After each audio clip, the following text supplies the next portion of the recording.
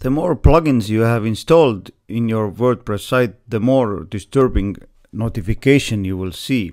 It's because of the plugin authors will add any kind of ads or notification. For example, the Foo Gallery is adding this one here, WooCommerce has this one here, Elementor has another one, and the more plugins you have, the more clutter you have on your dashboard. Therefore, I'm going to show you a simple way how to remove all those notifications, and as an end result you have a clean dashboard without any disturbing ads or notifications. So let's jump in. In order to accomplish that, you need to add the small code snippet that I'm going to provide you. Add this code snippet to your functions PHP file, or better yet, use a plugin called Code Snippets. If you don't have code snippets installed already, then go to plugins and add new. Now search for code snippets.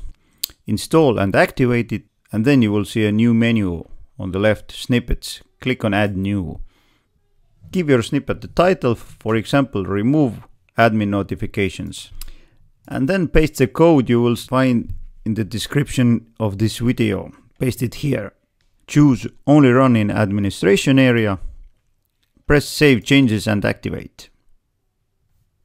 Now let's go to the dashboard, and all the clutter is removed. If you're not feeling yourself comfortable with adding those code snippets by yourself, then you will also have another option. Search for a plugin called Disable Admin Notices individually, and then you will have also an option to disable the notifications. I myself do not fancy adding another plugin for this simple thing, therefore I am using this small snippet here. So there you go.